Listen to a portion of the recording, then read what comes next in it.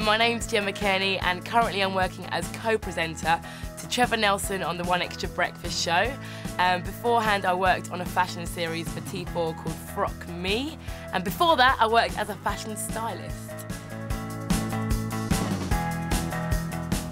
This piece inspires me because firstly, it's designed by a 15-year-old, which I think is amazing. It's so much better drawing than I could ever do. What's clever about this piece is that there's just proper attention to detail, like the drawstring on like the denim shorts, the crop jacket, the turn-ups. A lot of things have been thought about in each and every individual design. I think this designer is probably a person that is into muted colours, maybe, because nothing's too far out.